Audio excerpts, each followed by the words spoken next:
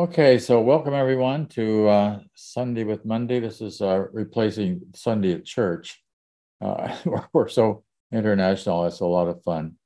I got Corinne Zupko with us this afternoon. I'm really looking forward to this time together. Known Corinne for a while. I don't know when you started coming to some of the lectures I did on the Unity of Neptune in New Jersey, but that's when we first met, I think. And getting to know her better as time goes by. She's written this wonderful book called From Anxiety to Love. We'll be introducing her a little bit more formally in just a few minutes. Hello. Hi. I'm so There we happy to go. be here. I'm so happy to be here. Thank you for having me, John. And it's so good to be with all of you. Well, thank you. I see that a lot of people have already read your book, and that's exciting, but we want to hear more about it. And actually, I think one of the first questions that I have, of course, is how did you come to A Course in Miracles?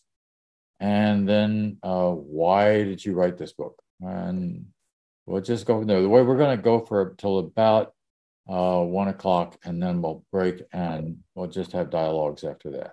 Just Sounds okay. good. Sounds good. Mm-hmm. Thank you. So, how I came to the course, I'll tackle that question first. Mm-hmm.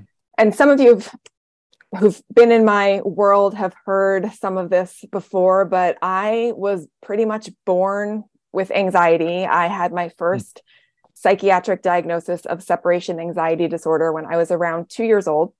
Wow. As I grew, the anxiety morphed into phobias as a child. And when I was in college, which is a time when mental health issues surface for a lot of people, I was no exception. And a student who I didn't even know died very suddenly of an illness.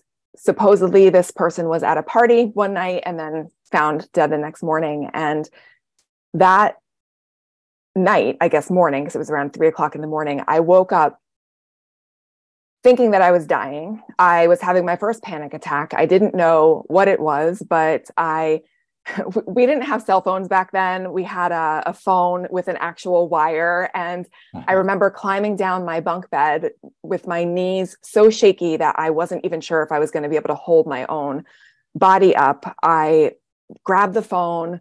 I dragged it out the door to not wake up my roommate, and I called home. And by a miracle, my mom picked up the telephone and figured out with me that I was not dying, that I was having a panic attack. And she said to me, Corinne, I know you've not wanted to hear about this spiritual pathway that I've been into called A Course in Miracles, because she had already been studying the course for a few years and had tried to talk to me about it. And if you know what happens when a parent tries to offer something helpful to a child, typically what we do is resist. And that's what I did for quite some time. I didn't want to have anything to do with it until I was at my absolute rock bottom and on the bathroom floor having a panic attack. And then I became willing to try anything. And that's really when my course journey began. That was January of 1997. And I've been a very dedicated student since then,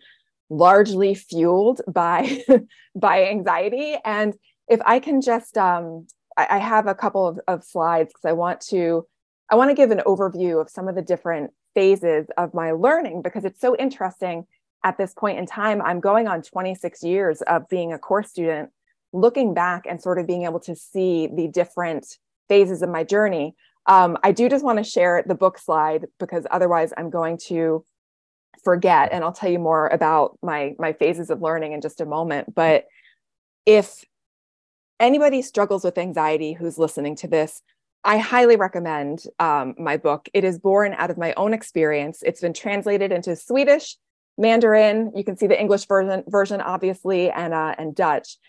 And it has all of the practices and tools from A Course in Miracles that were helpful to me in my healing journey.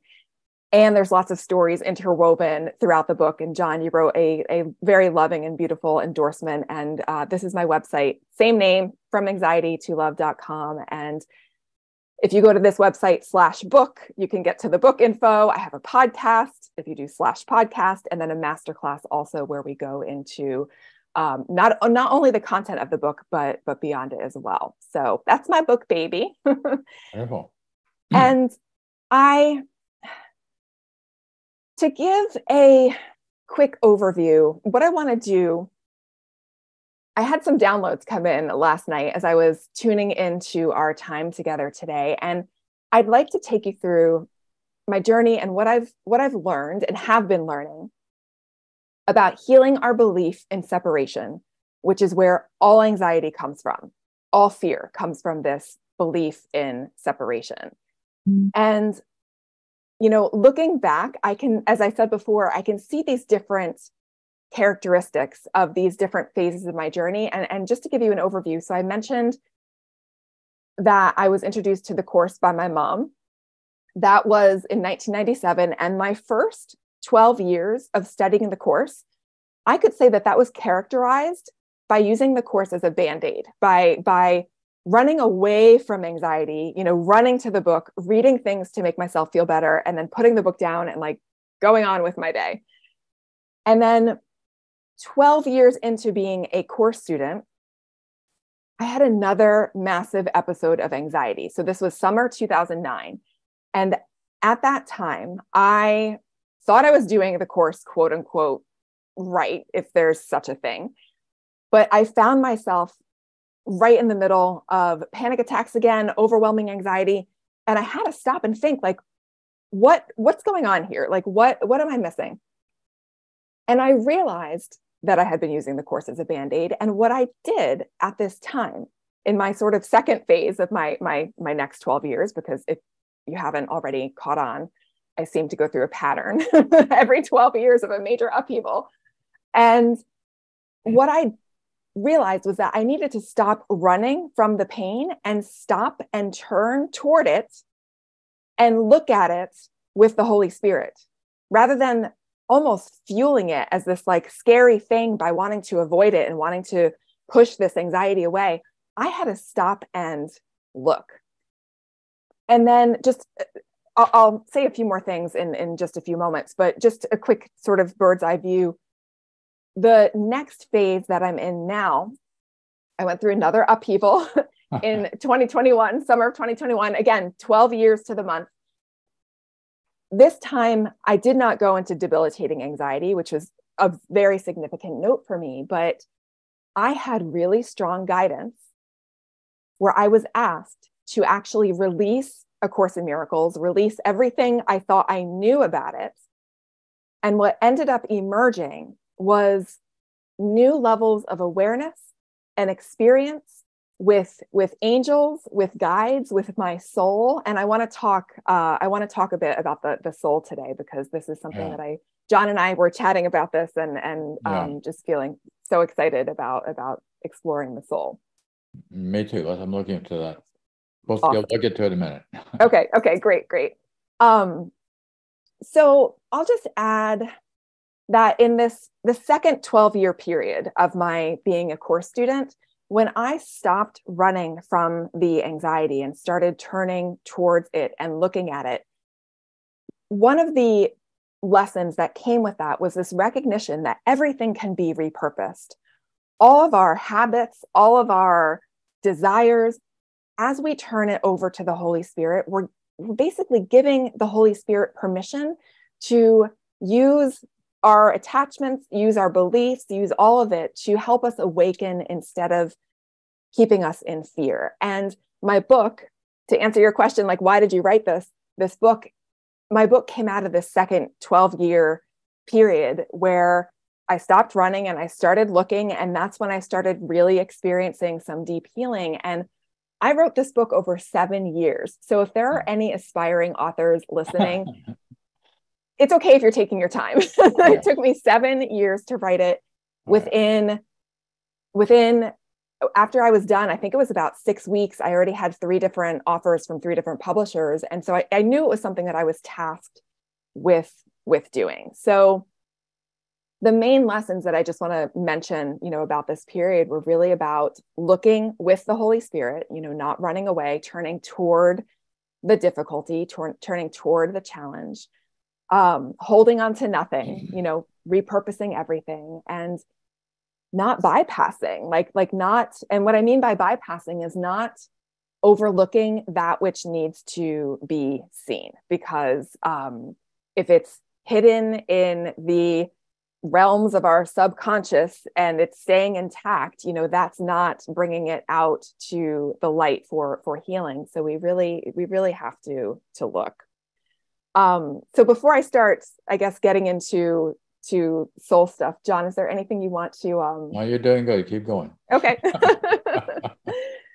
So I want to just speak a little bit more. I mentioned about this sort of next phase of my journey that I'm in, where I was asked to release A Course in Miracles. And that was an act of faith. That wasn't, A Course in Miracles is in my being. It's not anything that's separate from me. And I still consider myself a course student and a course teacher. And it's still my primary core operating system.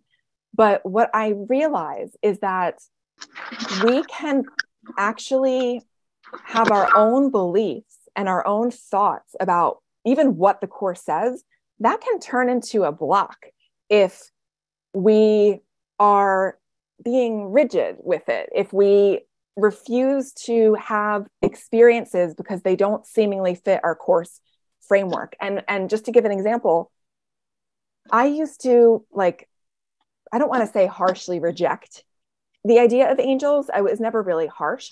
It never really grabbed me. I never really was into it. So I was like, oh, the Course mentions it. Like, the Course doesn't talk about it. So I don't really, have a need to go into that. Well, when I released my rigid gripping to the Course, what happened? But I actually had a vision of an angel where it was, my eyes were closed. It was in the middle of the night. I woke up in the middle of the night and I saw the most radiant, literally, it was as if somebody had taken a neon green pen and drew the most intricate, beautiful drawing of what I saw were the base of wings, very, very large wings, and there was actually a pelvis in the center, and down the wings was this cascading green light.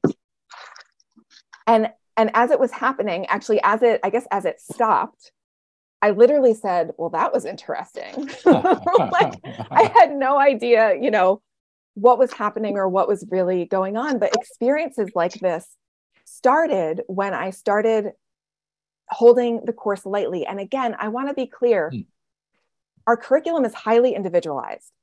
I needed to be very regimented with A Course in Miracles for years. My mind, my anxiety levels, they were quite strict teachers. I think I mentioned this in the book. My dad went to Catholic school and he'd always talk about his parochial school nuns and them being really, really strict, harsh teachers. And that's kind of like how anxiety felt. It sort of motivated me to really keep up with my inner work and my lessons and the coursework. But then there's come a point in my journey where I've now needed to open and let go. And light episodes have emerged where I've seen and actually in some cases interacted with lights that I believe are angels. And in one case was absolutely one of my deceased relatives who was coming looking for my assistance in healing. And basically, so the area that I want to focus on today with the soul is one of the areas that I am exploring and playing with right now, because I have joked around. If anybody's tuned into my recent podcast, because episode 30 onwards, I'm starting to unpack all of this, because to be honest with you, the amount that's downloaded is overwhelming. And it's like, which direction to go. So I'm slowly rolling out the story on my podcast with episode 30 onwards. And there's just so much here. One of the pieces of this has been learning more about the body's energetic system. We have a physical body. Course students don't argue with that. We have organs and we have a physical body. There's also a subtle energetic body. There's a subtle energetic system. And I've been learning and studying that energetic system more lately because that's giving me some understanding of maybe what happened with my body energetically that I'd open up and start having some of these more mystical experiences. So again, if as I sort of roll this out and unpack all that's come through, episode 30 onwards in my podcast is where I'll be going. But before I start sharing about the soul, I do want to just highlight that you don't have to learn through pain. When people hear that, you were a course student and then 12 years in, you had another panic, math. And when I say it wasn't just panic attack, it was like a massive, massive knocked out on the couch, not functioning, that type of, period. Right. But we don't have to learn through pain. This has just been, my particular curriculum. And so I just have to give us permission that we know that. Yeah. We often do that, though. I mean, it's like you have to learn through pain until you eventually get to the point of realize I don't have to keep doing this. Right. I mean, this is the kind of insanity. The course is actually very clear about that. And learning through pain is not fun. No. Crashing and burning and all that stuff is not. You could just get this. You could, and as you move along as a Course in Miracles student, you should just get it. I mean, you should just see it, because those kind of openings should become more and more clear to you without too much trouble. Right. I really appreciate the fact that you said that you're taking the course lightly. At the same time, we're kind of in the same boat here. The course is absolutely central as far as I'm concerned. I mean, it's the book, so to speak. And the teachings are incredible. It's impeccable, actually. But at the same time that's true, and while the course is a fantastic psychology, I mean, opening in terms of understanding how we became so insane, and therefore what we have to do to get out of it. I've said, it's no accident that this was given to two psychologists at one of the predominant universities in the United States who could move in that particular direction. But you're right. There's more out there. By more out there, I don't mean when you talk about the body, for example, in terms of the levels of energies and the chakras. Course doesn't say anything about that. Mm-hmm. It's not its business. The Course says we're not bodies. Well, that's true. Mm-hmm. But in the meantime, you got a body. Mm-hmm. As long as we're in space-time, we're going to have to deal with this thing. So how do we get this thing in alignment as well? I'm really interested in seeing what you say more about that and the soul. As you know, that's a topic that really interests me a lot. So run with it. Okay. I'll keep going. So again, John, I invite you to chime in because I really resonated with our discussion about the soul the other day, and that's the download that came in. So getting to know my own soul has brought me into new layers of healing, new experiences and new layers of healing. And the soul isn't a topic that's spoken of all that much in A Course in Miracles. It actually says the term is controversial, perhaps because we have so many ideas attached to what the soul is, but the Course does reference the soul. And depending on which edition you look at, there will be more or less references to the soul. The CE and the text have the most references to the soul. But the point is that we have a soul, each one of us. Your soul is a real part of you. This is not just an abstract concept. And I have a slide here because I put a slide together with some references to the soul in A Course in Miracles. So let me go ahead and share this. Can everybody see this? Mm-hmm. Okay, excellent. We're good. So you'll see that we have, and I didn't pull all the references. This is just a snapshot, but we have some references that indicate that our soul is constant. It's in a constant state of harmony, for instance, or just a state of constance, let's say. The soul has no history, being the same yesterday, today, and always. Another quote is that the term salvation does not apply to the soul, in other words, spirit, which is in no danger and does not need to be salvaged. So we have references indicating that the soul is constant. It's in, a constant, safe place.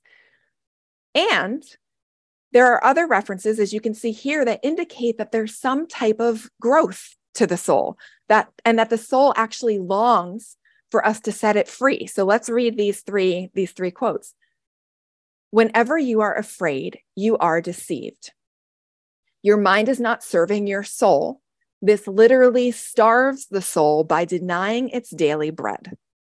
So we can, and I can see this. I have a friend who yearns to be an artist and to focus more on her art, and is caught in a job that doesn't serve her. And I literally can feel her soul crying out and feeling like it's starved because she's not able, or doesn't feel yet that she can feed her soul by jumping into her art.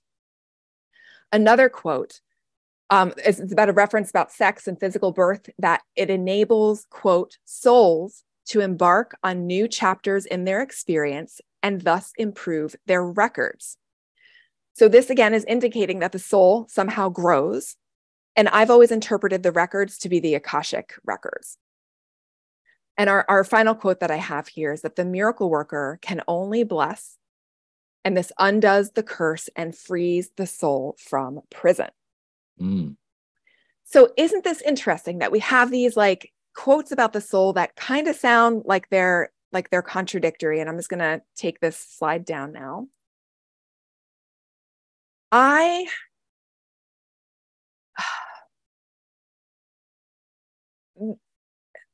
So I'll just say, just to summarize again, these quotes point to how there's growth, and to the soul can starve when we're hooked in fear.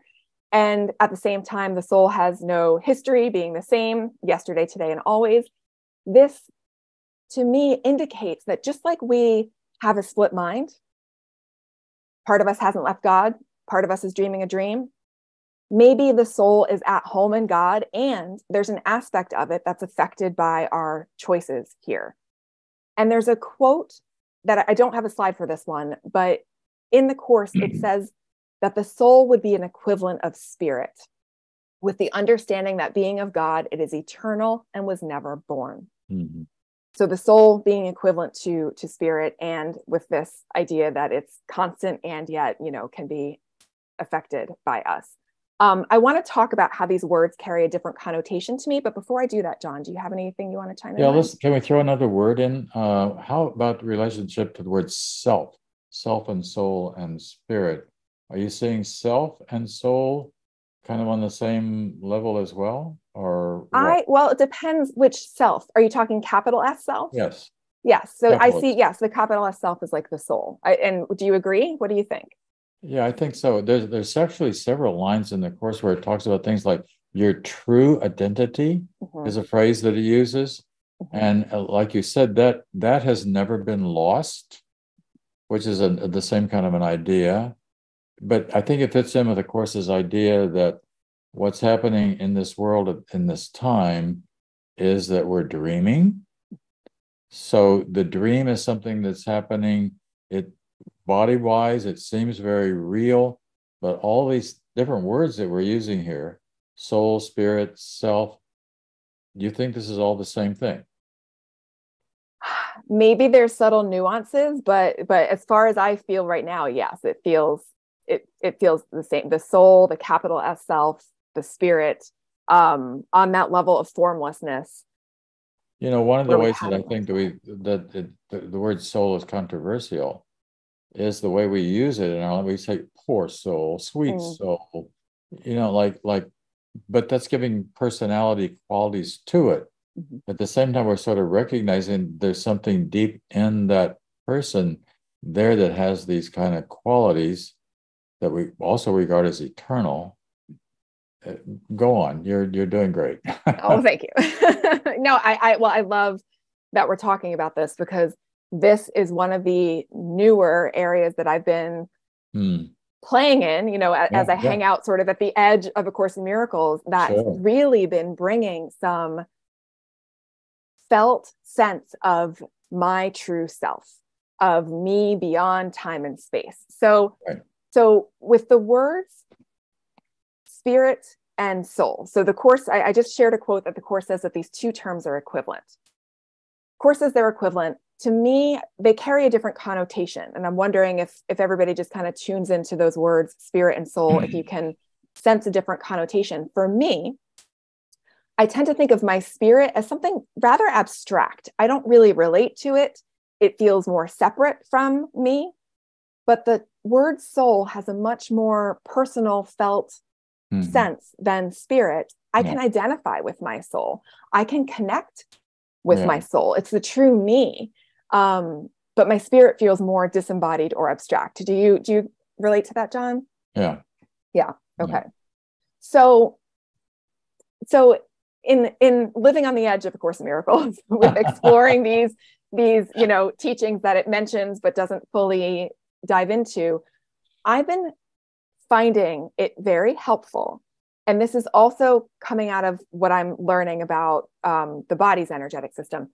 I've been finding it very helpful to think of my soul as being in my body. I can think of this as a tool, not for separation, but for re-identification with who I really am. So there's a different purpose here in thinking of my soul inhabiting my body. Again, we can take that and think, well, aren't I like backing away from God and pulling away from God? I'm saying that under the guidance of the Holy Spirit, this is a repurposed tool that can help us re-identify with who we really are. And I have I'll make a course link here. I have another slide. This quote is one of my favorite quotes that come through. Okay. Mm-hmm. Okay. I'll read this. And let these words just sink in. You are wholly lovely, a perfect shaft of pure light. Before your loveliness, the stars stand transfixed and bow to the power of your will. What do children know of their creation except what their creator tells them?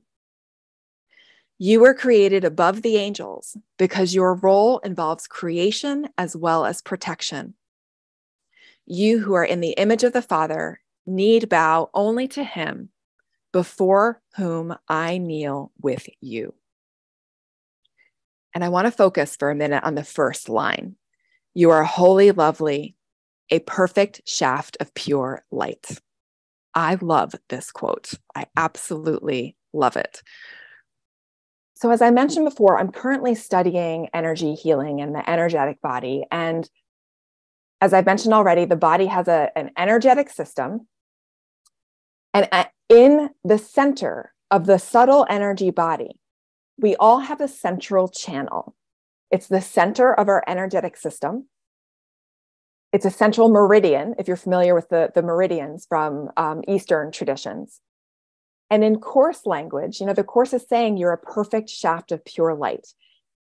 I do think in this quote, it's talking about us outside of like beyond time space in terms of being a perfect shaft of pure light. But coupled with my studies of the energy system in the body, and that there's this central channel of light in the body, I started just sort of like bringing these two ideas together for myself in my own journey. In this channel, according to the energy medicine and the chakras, in this channel, ideally, should only be the light of your soul and the love of God. That's all that should ideally be in this central channel. But we are seeming human beings with seemingly separated minds. We have thoughts, beliefs, fears, guilt. We have these things embedded in our central channel. And I think it's part of the process of how we actually seemingly created these dense bodies. But I don't know. That's just an idea. Right. So from an energetic perspective, and again, this isn't A Course in Miracles, but from an energetic perspective, as we clear out that which doesn't belong in the central channel, it's taught that the soul then has more room to take up more space in the body. And John, this is just a fascinating idea to me, but you had told me something about, weren't you following or listening to another teacher talking about the soul being in the body? Yeah. Mateus De Stefano. Right. It's very interesting. Yeah.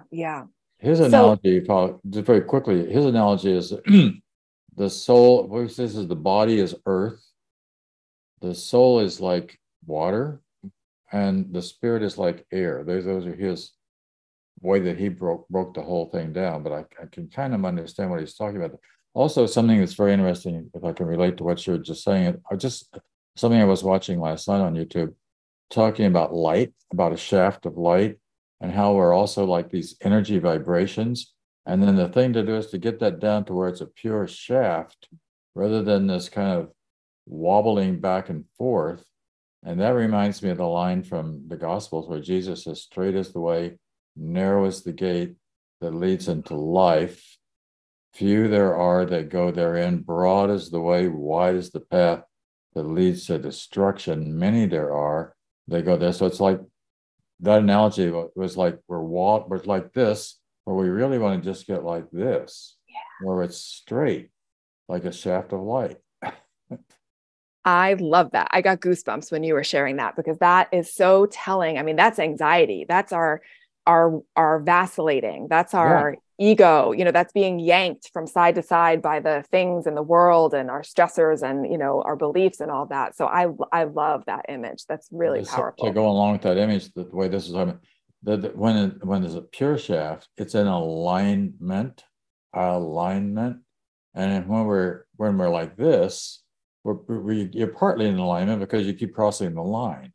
I mean, you keep coming back to the center there for a moment, but you can't hold it in the center. So because you can't hold it, it's not kind of pure light because it's spread out too much. It's all over the place. Which was where you get back to your anxiety. Yeah, absolutely. And I love what people are writing in the chat. Bud just wrote, "Be still and know I am God." There you go. Glorian just wrote, "The still mind, the holy instant." Yeah, I picture that, like in that still channel. That's where we experience holy instants, revelation. It all comes from these moments of be still and know that I am God.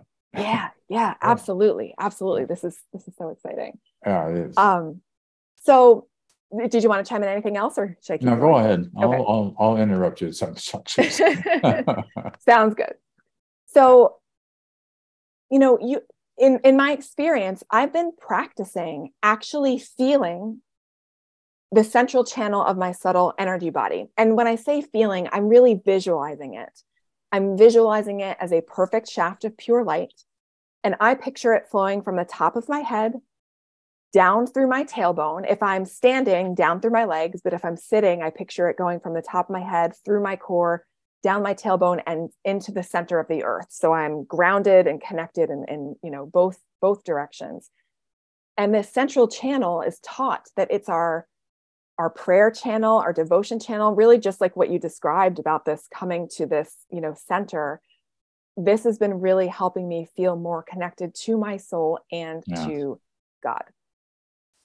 So thinking of your soul. Another line in from the course that we were talking about in class this week. There's this line that says, "You are unhappy because you're not fulfilling your function." Right. So it's like that's the function is the straight path. So we wandering around. That wandering around is giving us this lost feeling because again we're not centered. Right. It's wonderful how it all fits together. Right.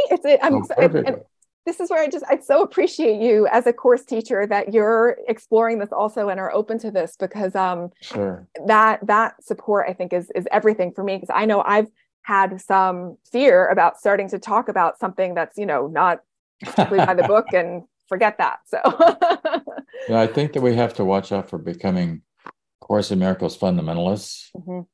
By fundamentalists, I mean to say, no, it's just the course, and don't you just do the course. Don't worry about this. That's like becoming a Christian fundamentalist. It's just the Bible. Absolutely. Yep. And I've seen in my own life that rigidity of sticking to what the course says destroy relationships. So that right there is an indication that there's something not right. At that point, it becomes judgmental. You're off because you're not doing exactly what the course says. Not that we don't do what the course says, and not that we shouldn't stick to that. Because as I said before, it's golden. It's really, really clear. But we keep expanding in our consciousness and we keep discovering new things. And that's going to keep happening as we move into this 21st century, partly because of all the technology that's making it possible for us to communicate so incredibly well, much better than we ever have before. And therefore, we can find out a lot more about what's going on in other thoughts in other parts of the world, even with other religions, for example, Buddhism, for example. Right. Go back to you. Beautiful. Thank you. So just to sort of sum up, and I want to talk now about like asking the soul for guidance. I'll get there in just a minute.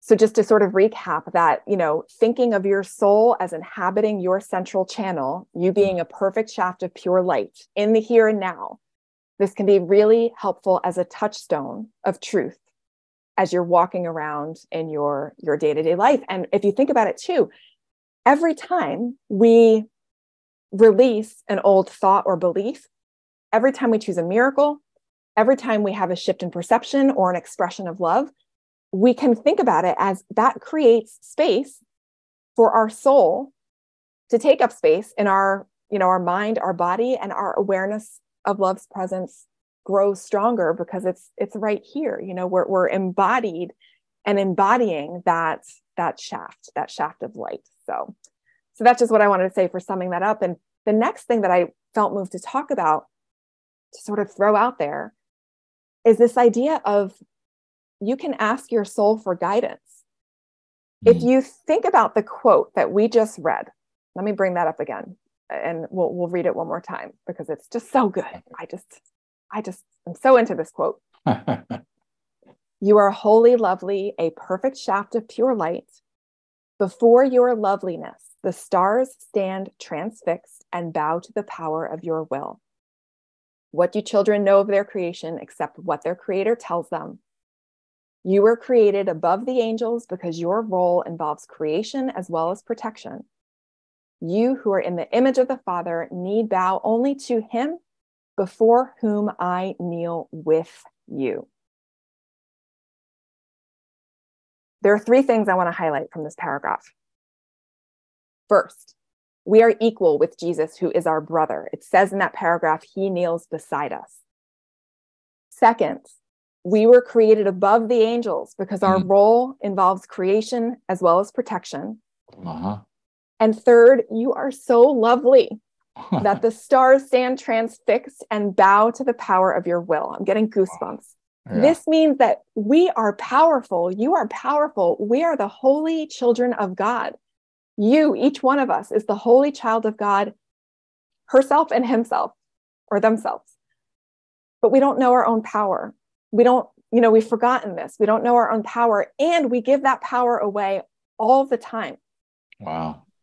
So you can practice keeping your power by asking your soul for guidance, because this is the true you. And of course, if you're in the flow with asking Jesus or the Holy Spirit for guidance, stick with it. I'm just sort of throwing out another option. Aside from God, no one knows better than you as the holy child of God. You're equal with Jesus. The angels don't know better than you. They're merely reflecting what's already in you. So when I found myself, the lights that show up that I mentioned before, I started like, well, let me ask them. Yes. The yes or no questions. Let me ask them this. Let me ask them that. And one of my teachers that I'm studying from reminded me and the class that I'm in that the angels don't know better than you. They're just reflecting what's already in you. Now, again, I'm speaking as like, this is us as the holy child of God. We've forgotten this. So of course the course is all about asking for guidance, and we need to ask for guidance because we've forgotten who we are. But this is just all a reminder that what I'm saying about asking your soul for guidance is an option. And it's also important to recognize that there can be a temptation in that for the ego to get in there and blow itself up, thinking like, I'm going to just ask my soul and, I know better than God. And that's, that's not what I'm saying. The ego might also try to equate asking the soul as asking your separate self, and that's not it either. When I'm talking about asking the soul for guidance, this has to be done with an understanding that your soul's will is God's will. Your soul is intimately connected with God. So coming to your soul is coming into God. It's not a move of further separation or of separating yourself from God's will. Instead, it's a joining with it. It's a merging with it there. Mm. Do you want to chime in? You're doing good. Okay. I get the feeling that the soul is kind of like, in the way you're talking about, what it's like home. Mm-hmm. It's like present. It's like the place that you never left. It's like where you're supposed to be. Whereas when we slip off into ego, we've wandered into a far land, a distant land, and now we're trying to get back to our soul again. We're trying to find this place, the home that we left. That's a theme, by the way, in an awful lot of mythologies. Mm-hmm. Pilgrim's Progress and all that, going back home, finding our true nature, and which also fits in with the idea of this being a dream. That, in other words, what we really need to do is to wake up, to awaken, to remember of who we are in truth, which has never left us. There's a line in the Course that says it sort of corrects what it says in the Bible. It says you can't lose your soul, but you can lose your awareness of it. Mm. Yeah. So it's losing that awareness of it that bugs us, because then you feel something is missing. And if that's all there is, then let's keep dancing. I mean, in terms of the world itself. Right. And there's where the anxiety comes in. And the anxiety comes in if that's all there is. Right. It's this, it's about food and money and sex and relating, and that's it. Mm-hmm. Mm-hmm. Yep. No. Yeah. Wow. Yeah. So yeah, I've been so inspired by thinking of studying the soul, embodying the soul. Again, it might feel at first like it's something separate, or like I said before, it can feel like if you're thinking about my soul, that somehow you're separating yourself from God. And as long as we're offering this practice to the Holy Spirit, I feel like the Holy Spirit will use the practice to bring us closer to God. And, the other point that I wanted to make, there's that section in A Course in Miracles on the misuse of empathy. And the section talks about giving your capacity to feel empathy to the Holy Spirit so we don't misuse it. And in a way, it's the same thing here for me, that the capacity to identify with your soul in your body can be given to the Holy Spirit to assist you in actually coming to know that soul. So it's like there's that parallel there of giving our capacity to embody this central channel to Holy Spirit, and Holy Spirit helps us come into that state of knowing who it is that we truly are. And I'll also just add that when I ask the soul for guidance, my soul for guidance, it comes with humility and gentleness and a recognition of being one with God in your heart. And I did just want to throw out there that I have come to see guidance and intuition as very similar, if not, identical processes. And one way of thinking about our intuition, and this is one of the things from the teacher that I'm currently studying with, is that your intuition is the consciousness of your soul communicating through your body. I'll say that one more time. Your intuition is your consciousness of your soul communicating through your body. To me, that's absolutely a form of guidance. And the soul will communicate with us through the various channels in the body, the clairs. If we've heard of the clairs, this is something that I'll be sharing a lot more about down the road, because I'm so super excited and into this right now. We have clairvoyance. We've all probably heard of clairvoyance, clear seeing, clairaudience, which is clear hearing. That's on the extreme end. We have Helen Schuckman, who was extremely clairaudient with hearing that inner voice, but clairaudience can also come through as signs and symbols, like kind of hearing a message, even if it's not a voice. And then we also have clairsentience, which is the feeling sense, when you feel something, and that feeling sense is just really strong. And claircognizance. If I might interrupt for a second, again, to mention Matthias de Stefano, I was listening to a lecture again about him, and he referred to what you're just talking about as a hunch. The hunch, that's the feeling level, as opposed to the intuitive level, which is more intellectual. The more Right. It's an intuition that's more associated with the mind, whereas the hunch, which is what you're talking about now, more in the feeling level, it's like you really want to trust that. The mind figures it out, but the feeling level, something's not quite right, or something is quite right. I'm falling in love. That's quite right. I'm falling out of love. Oh my God, that's not right. Right. And that feeling level, the clairsentience, that is our gut feeling. Like when you have those gut, That's the gut feeling, that's your clairsentience. And then the last one is claircognizance. So when you just know something, like you know it because you know it because you know it, that's the claircognizance. So I love thinking about the soul using these channels to communicate with us, and we can tune in to each of these channels to see, what comes forward. And I love thinking about how this is just the soul communicating with you, and that you don't need to give your power away to anyone else, because your true self is communicating with you. God consciousness, Christ consciousness, it's all in us. It's not outside of us. It's exciting, isn't it? I mean, it's exciting just to be alive, right? And to be engaged in the process of figuring this stuff out, of understanding really who we are and where we are, rather than just kind of being lost in this world, which I think so many people are just kind of lost. I mean, they have these feelings and stuff, but not grounded and not knowing what's really worthwhile. So they just kind of live without exploring.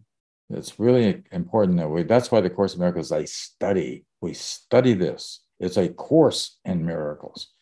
And that's why I always encourage students to and one of the things that Kim Bob used to say, take it deeper. There's more meaning here than you realize. Yeah. And that's where the releasing of what I thought I needed to release what I thought A Course in Miracles said, in order to it's holographic, right? Like you read one sentence. I'm sure this has happened to all of us, where you read a sentence, you underline it, and then a few years down the road, you read it again and you're like, wow, I get it on such a deeper level now, but I read it before because I underlined it. I don't remember I don't remember getting this before. It's dropping in on a different level now. Yeah. That's to me how the Course can get ever deeper as we read the passages. That happens so much in the Course. I've been doing it, as for a long, long time, and it still happens. It's still like, why didn't I see that before? And it is so impeccably clear that makes you wonder. But you're moving deeper, which is what's the exciting thing is. So it doesn't have an end until we're done, so to speak. Right. And this, if I can just share too, just in the since we started just mentioning my book and my journey with anxiety, I almost don't have words.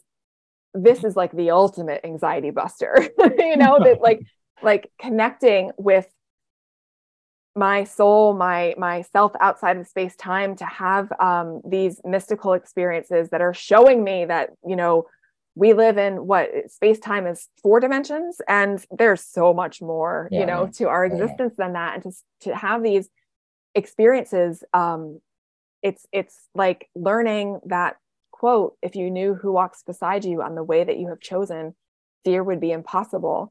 I used to get so, one of my greatest anxiety triggers was health concerns and health fears, and if something was wrong with my body. And it's just been, so interesting lately. I've had a couple of things come up, and I've just had this like knowing that it's going to be okay. It's going to be fine. And there's not that switch into from 0 to 100 of panic like there used to be.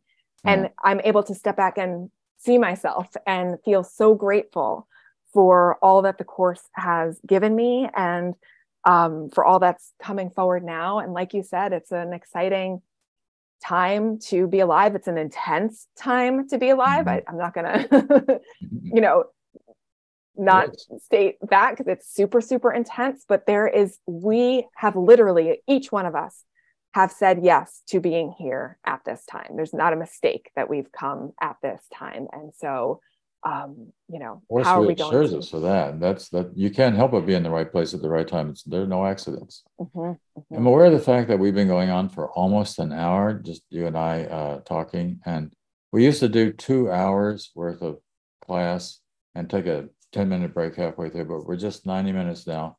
So really at this point, Bud, you got anything you want to share with us about what's been happening in the chat? And then after that, we'll see some students want to come in and ask questions of Corinne.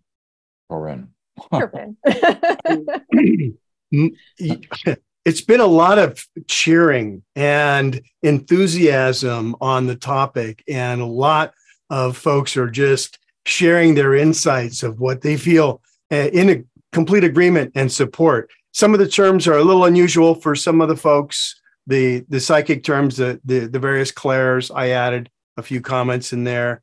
And if you look up any of those words online, by the way, you'll get a much better definition than the time it would take to explain each of these. Yeah. And so why don't you go ahead and just invite folk in to talk then, John and all right. Tucker, you're up first. Hey, oh my God, I'm so full of gratitude for both of you guys for getting this thing going.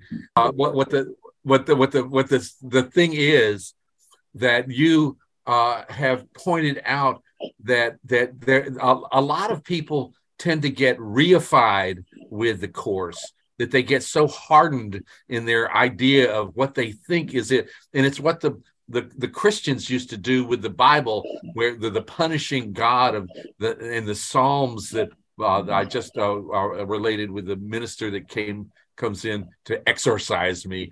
That Psalm 11, 13, and 51 were they were just talking about the punishing, angry God that was there, and we don't need that. No. At all. And what Helen was able to come up with was the real preaching of what Jesus was talking about. It wasn't that he died on the cross and we all should feel shame at having done that, but that it was a chance for rebirth in ourselves. And so that having been said, that's what I get from all of the wordplay that you guys have and stuff going on. And I look so forward to the next book that you're going to do, Corinne, because I think that so many people, because of COVID, because of the climate change, and I'm not sure whether you're a spiritual teacher, and maybe you'll reveal who it is, but Greg Braden has done more for me on humanity's team with this plot for the future of humanity. It's a 7-part plot that he's so clean and clear on stuff. I don't know if you know Greg Braden, but he has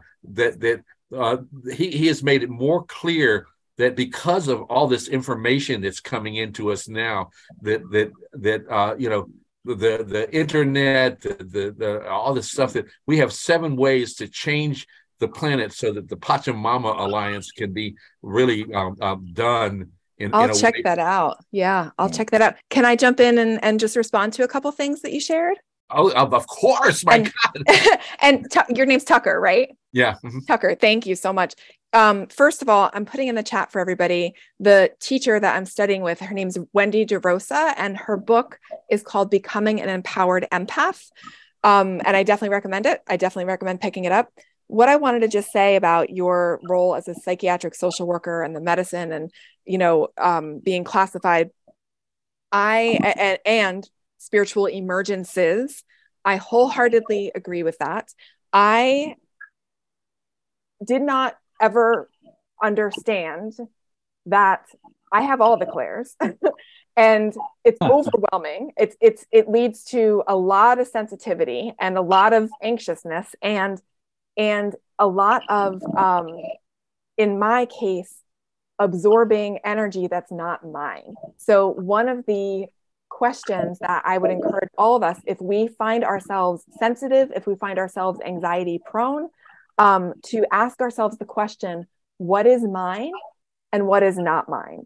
Because when I started to discern, okay, here's my part that I need to look at, but this other stuff is not actually mine. That's this other person's. And I have to pull back my own, my own energy, my own soul, my own psyche, however you want to put it, to focus and work on myself, because what I was doing was taking a lot of things on that weren't mine, and it was leading to a whopping amount of anxiety. So thank you just for the spiritual emergence and the recommendation of Greg Braden's work. I'll have to check that out. Let's go on to John Sunday. Well, one other thing that I just want to point out to her, that the Tibetan idea of the chrysanthemum is that if you go into the bottom of the jewel is the heart of the lotus, that if you plumb out the stuff that is the dirt that makes for the beautiful flower,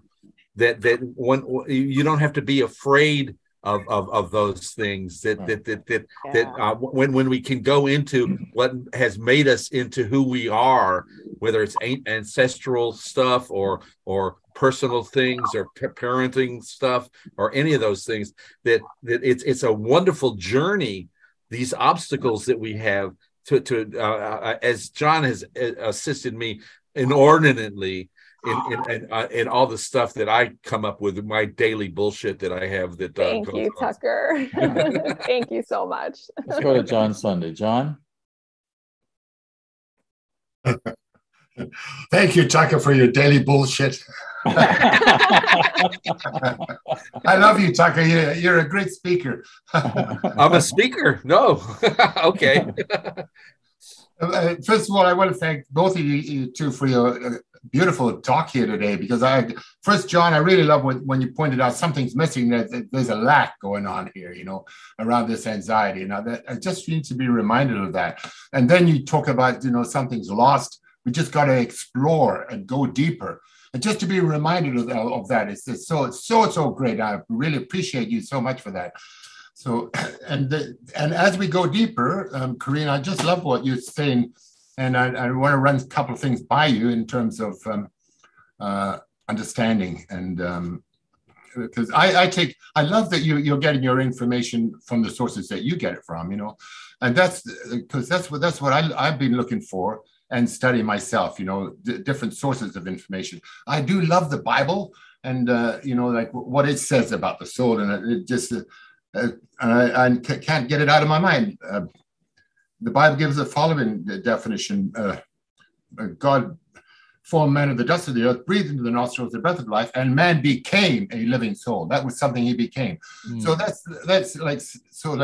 so I have to look, I look at, that's a source that I use and quite usefully so, because science says nothing about a soul. It has nothing to say. I mean, Freud starts talking about a psyche and stuff like that. So we've been exposed to new knowledge, but broadly, there's nothing to be defined there. But what I would like to run by you is, and all your quotes from this CE edition, they're so beautiful, Corinne, because that first one from page 14, when it deals with creation, it spoke to me, and I just run this by you because although it had nothing about the soul, that is the function in my understanding of the soul. It's a creator made in the image. It does create. It has the ability to choose. It has the ability to act that no form of life had until man came on the scene. And so basically, for me, Corinne, when I hear you talk about something that we have, it's a really big soul is something that we have is a really big misinterpretation of what a soul is, because a soul is something that is something that we are. And we have a body like a pair of shoes or something like that. Then it's a soul. The only way that my teacher taught me is can be defined in its relationship with its source, which is spirit, because the spirit is what that showed up here, where we don't know nothing where it came from. It says God, but there's no definitions of God. And so consequently, to understand the soul and its destiny necessitates a comprehension of each part of man's fourfold nature: his body, mind, his soul, and spirit. So and I like the way you kind of put it together. But that's basically, we have to look at all parts of this. So basically, that's just my understanding and appreciation for your work, especially relative to your shout out about the anxiety. I mean, because that speaks to every one of us. So that's so beautiful. And the function of the soul to actually choose and select ideas, to work with ideas. No form of life can do this. This is something we have. And so anyway, I won't go on. Otherwise, I won't join. John, I love what you just said, and I just want to repeat it again so it sinks in for all of us. It's well, I just want to repeat what you said, that we are a soul and we have a body. We seemingly have one here. I love that. Hands down, 100%. I agree. This is one of the first. Actually, I think this is the first time I've ever spoken about the soul and what's coming through. So I'm fumbling my way through, and this is where we all, and this is where I've always loved the group setting. We all together are piecing it together. It's like we pick up on something that, wait a second, isn't it this? And we can tweak it a little bit, and it all, so just thank you for throwing that out there, because I agree with you wholeheartedly, and I love that. Well, I'm not looking for agreement. I'm just looking for an an understanding for myself, and that includes going deeper. And I'm looking for my connecting my dots too. And so I love you for that. And John Mundy, I love his shows. What he presents, and bringing the guests that he does. So anyway, I can't wait to hear what the other people have to say. So thank you. Thank you so much. All right, let's go on to Lynn. Mighty companions, we're on fire. Oh my God. Thank you so much, Corinne. Oh, Lynn, thank you. You're a delight. You really are. I was, a lot of my life, I was told I had major depression, and they were right. It's amazing. It's amazing when you can see the world so differently. Yeah. It really is. And I remember when I found my angel, I remember I couldn't get warm. And I was trying everything. I had a tape of a fireplace. I couldn't get warm. And then I felt something inside of me that I started crying in gratitude. And I prayed that this angel would take me over. And then I started getting poetry from my angel, angel. This was back in April 2015. Why do you fight your power? Hearing set to a programmed mind. Your source energy always available, able to rescue from any story. Let tears flow, yet look further.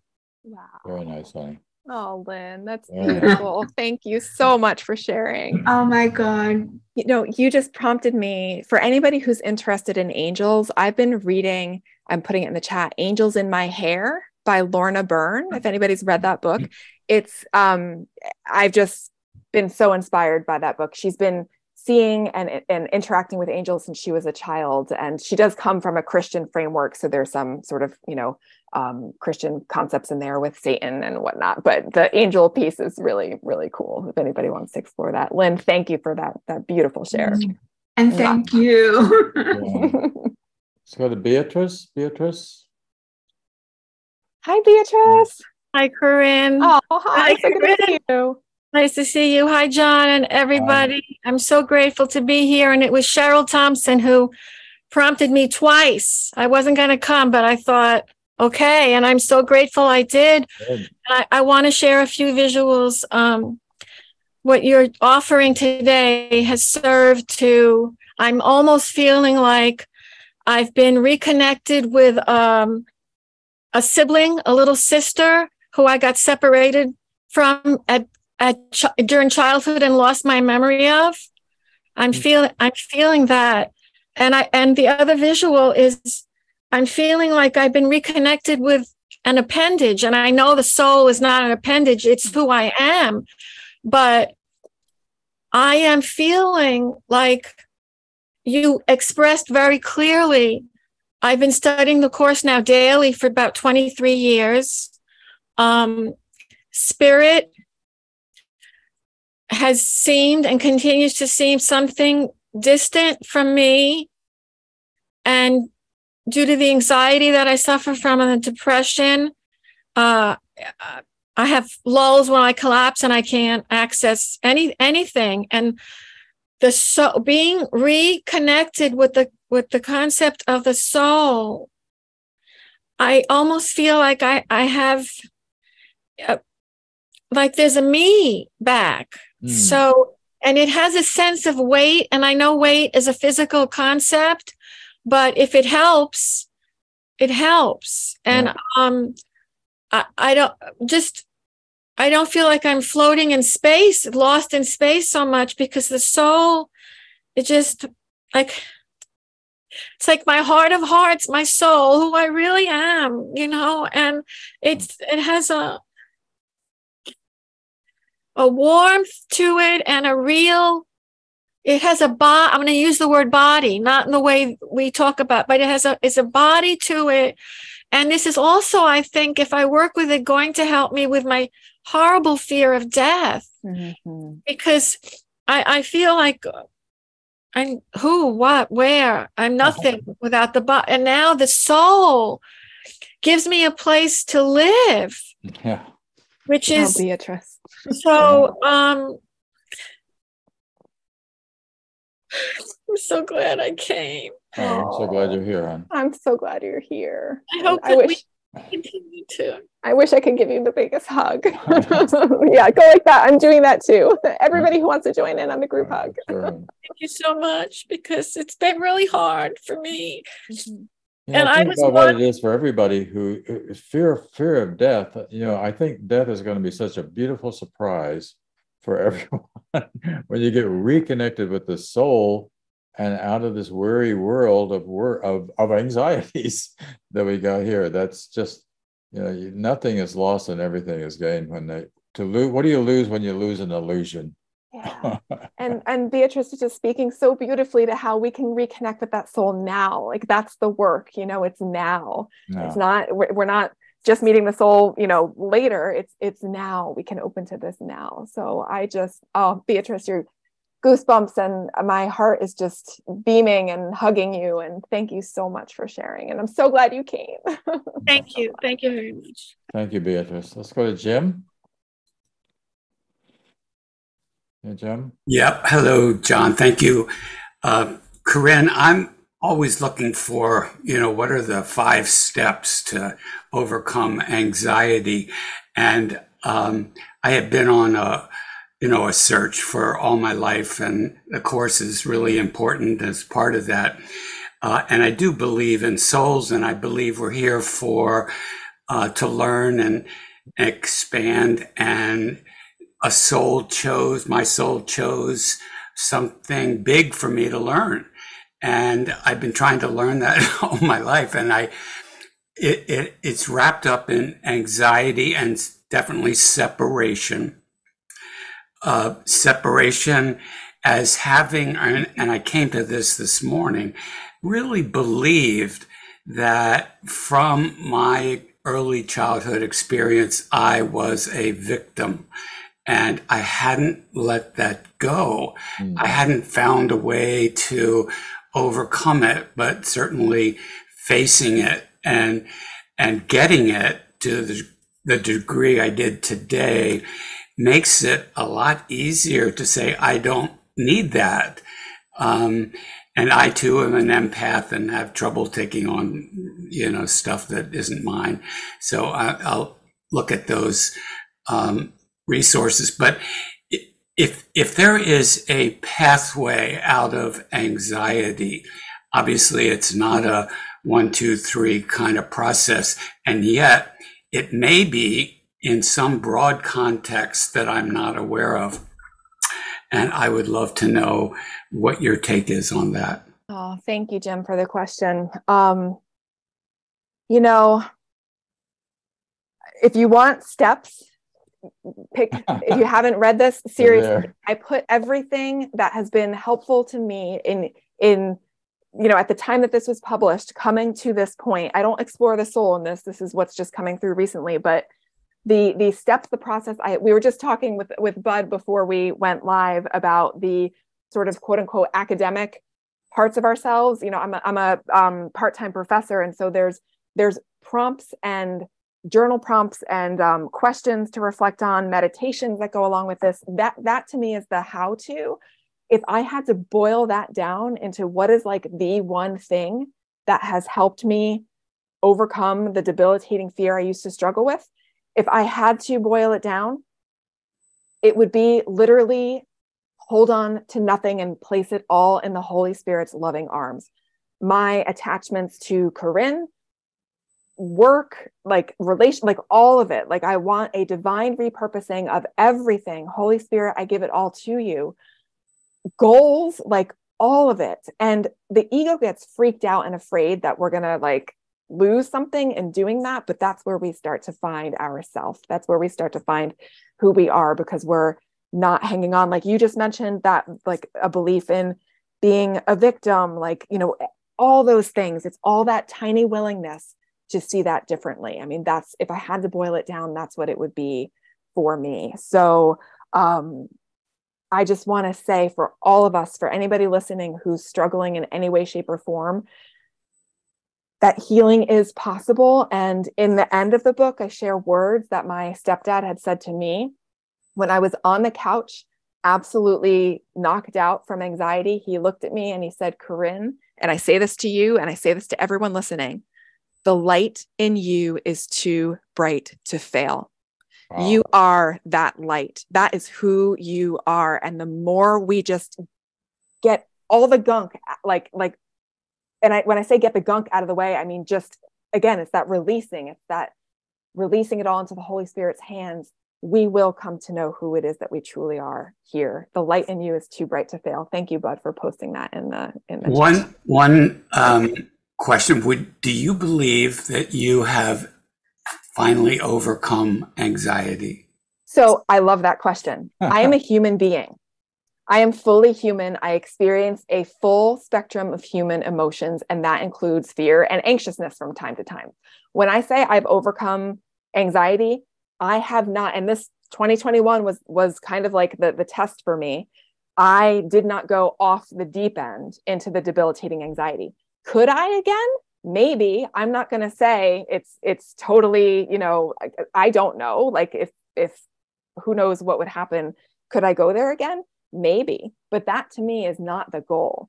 The goal to me is whatever happens, who am I going to turn to? Am I going to turn, back to my ego and trying to fix it? Or am I going to go more deeply into God? Am I going to release and go more deeply into God? So again, I have not gone into the depths of panic in some time now, but I still experience emotions. I still have a brain. I still have the whole like limbic system and all that going on. And this is, not a course in not feeling. To me, it's all about embodying the truth of who we are in that piece. And with the human experience comes human emotions. And so it's about having the tools and having that willingness to turn back to who we are versus the, am I having another episode again? Okay. That really sums it up in a really nice way, that the pathway is in the moment and our choosing out of awareness where to go to. Because if I can just say one more thing about that too, if I were to decide I never want to have anxiety again, I'm healed, you better believe it's going to be a heck of a hard time if I do have anxiety again. So instead, that's just not the goal. I'm not afraid anymore of it coming back, because I know I will find my way through it. I know there'll be some beautiful learning, in that experience. And that to me is the success, of not being afraid of it. Should it return. Thank you. Thank you, Jim. I might add that in the January, February issue of Miracles Magazine, which is going to be going in the mail in about a week, both Beth Gear and I have articles about dreams in which we literally embrace the devil. And the embracing of the devil caused the devil to go away because the devil couldn't handle love. I love that. Yeah. Wow. I can't wait to read that. Let's go to Lisa. Lisa, hi. Good morning. I'm so Hi. glad you're here this morning, all of you, especially you, Corinne. I've been waiting for this. Oh, thank you.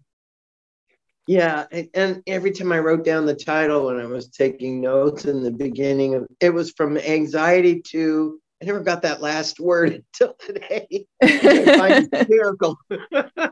I'm an anxious person. I've been so much of my life, and I've gotten better at handling the anxiety, as you talk about, and accepting it for what it is. And not, I mean, I had a panic attack one time that I pulled my car off the road and I got to a gas station and my fingers were clawed up and my feet were numb and I couldn't speak.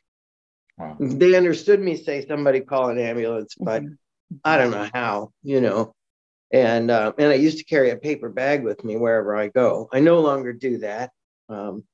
I have always been interested in and have a bit of a penchant for energy work. I can really feel the energy go through my body and balance, and it's something I hadn't done in a while. And I can use the energy in my hands to see how they change. The energy in my hands changes to find something that I'm missing. You know, I used to do that a lot, and I haven't done it in a long time.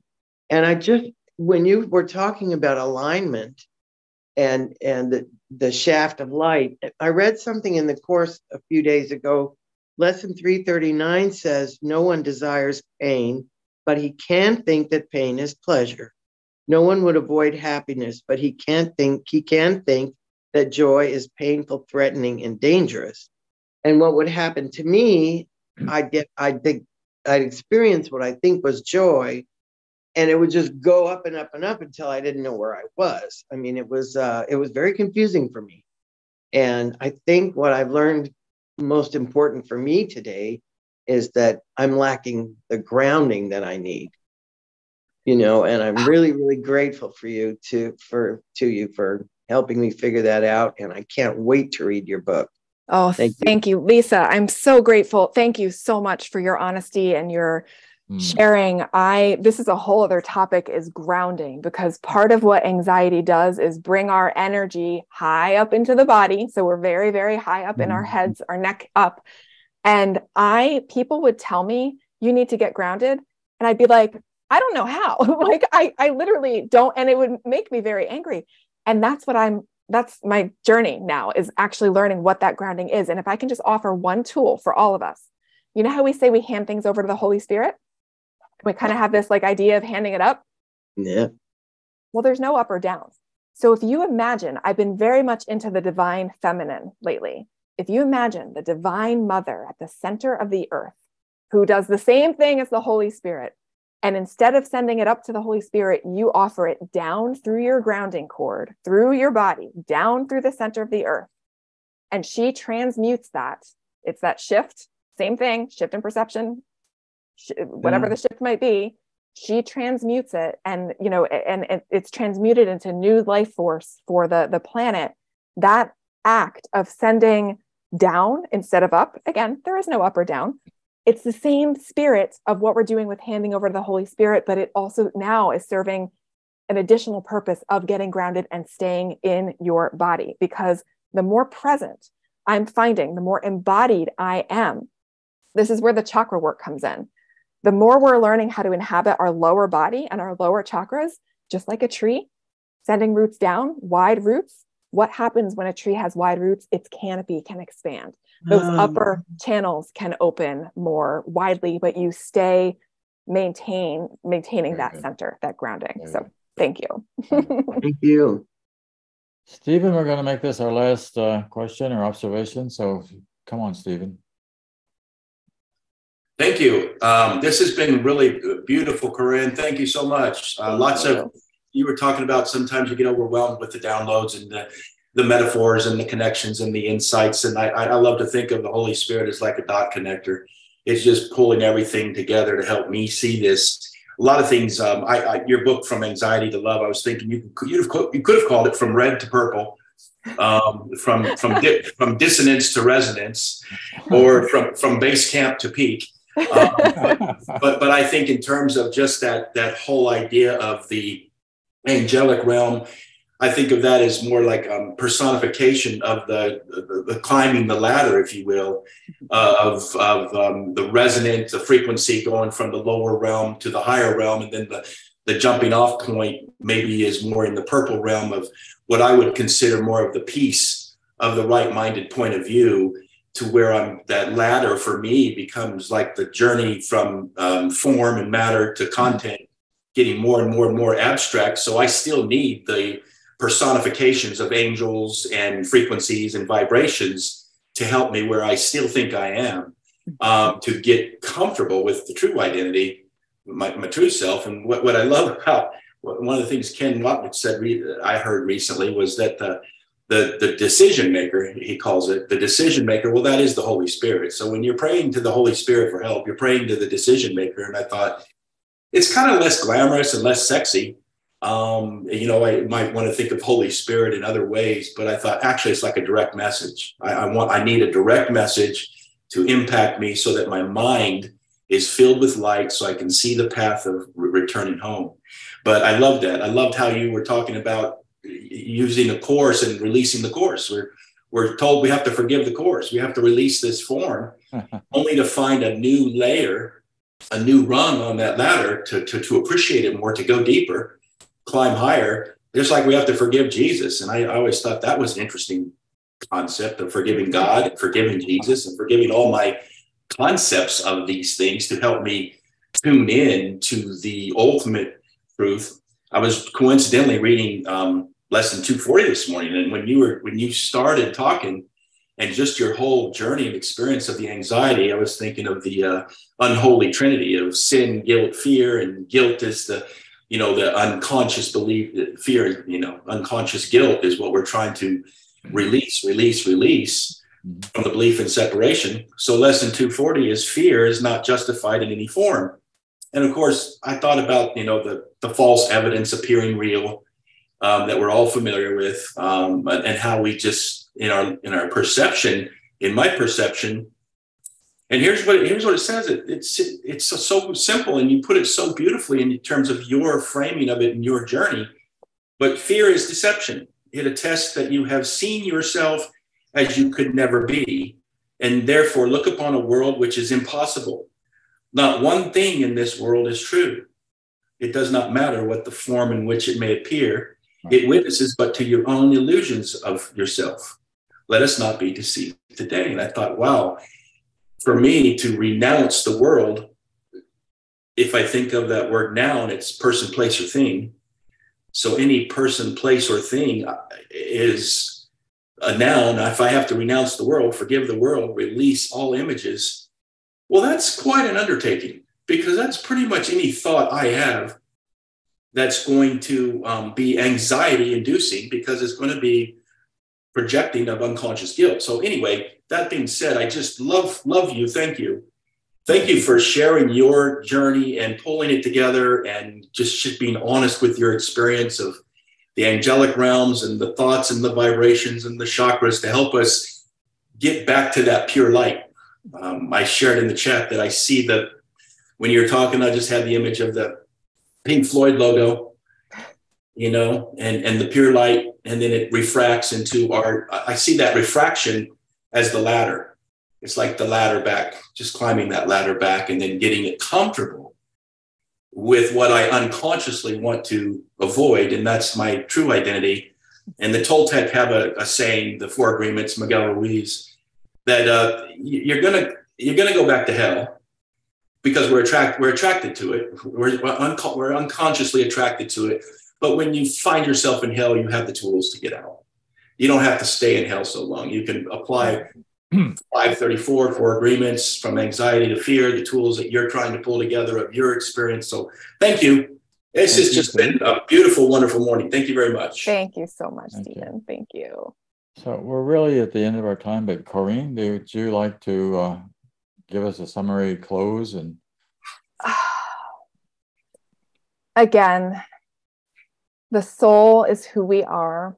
We can talk to it. We can call on it. We can embody it. We can be that perfect shaft of pure light. And as the words were spoken before of what my stepdad had said to me, I offer this to everyone to remember that the light in you is too bright to fail. Our work is right here, right now, and we have each other.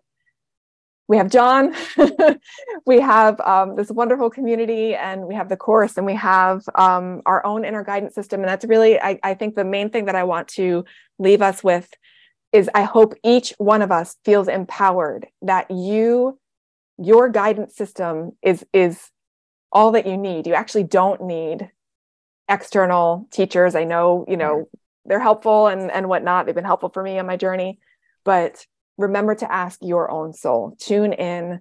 All that you seek is within you, and the light in you is too bright to fail. So thank you. Thank you, Corinne.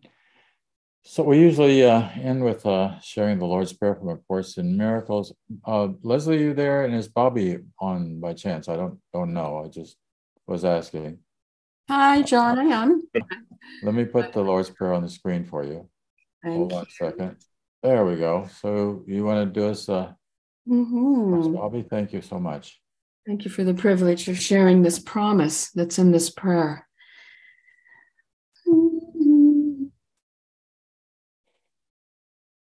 Forgive us our illusions, Father, and help us to accept our true relationship with you, in which there are no illusions,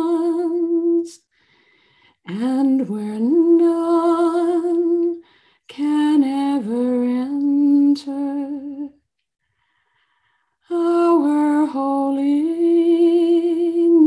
is yours. What can there be in us that needs forgiveness when yours is perfect? The sleep of forgetfulness is only the unwillingness to remember your forgiveness and your love. Let us not wander into temptation, for temptation of the Son of God is not your will. And let us receive only what you have given, and accept but this into the minds which you created and which you love. Amen. Amen.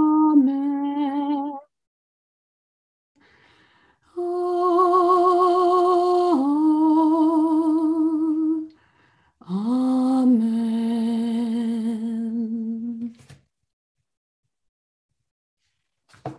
Thank you, Bobby, as always. Thank you. It's absolutely beautiful. Well, thank you all for being with us today. And if you're interested in sampling a class this week, let me know, john@miraclesmagazine.org. And hope to see you back in the middle of January when Lee Jampolsky will be with us. And if I don't talk to you before, have a wonderful holiday and Merry Christmas. And I'll be seeing some of you again. Thank you for being here today. Thank you, Corinne. Thank you, John. Corinne. Love you all. Corinne. Love you so Thanks, much. Corinne. Thank you, everybody. Love you all. Thank you. Thanks, Thank both of you. you.